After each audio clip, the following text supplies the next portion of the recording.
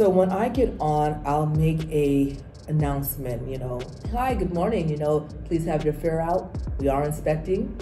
I give them a second or two to start getting their stuff ready.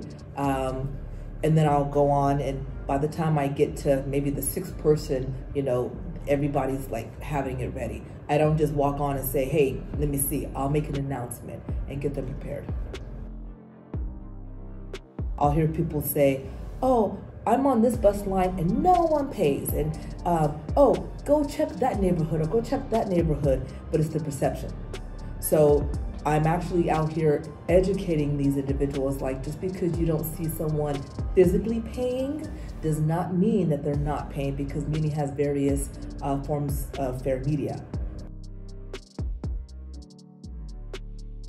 Most of the time after we issue citation, we will offer them like program for the Lifeline Pass if they qualify based on income, or if they're seniors, some of them don't really know, they might qualify for the free senior pass or discount pass.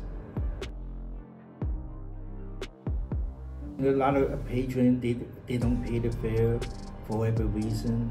So we either need to issue a citation or find out the reason they could not pay.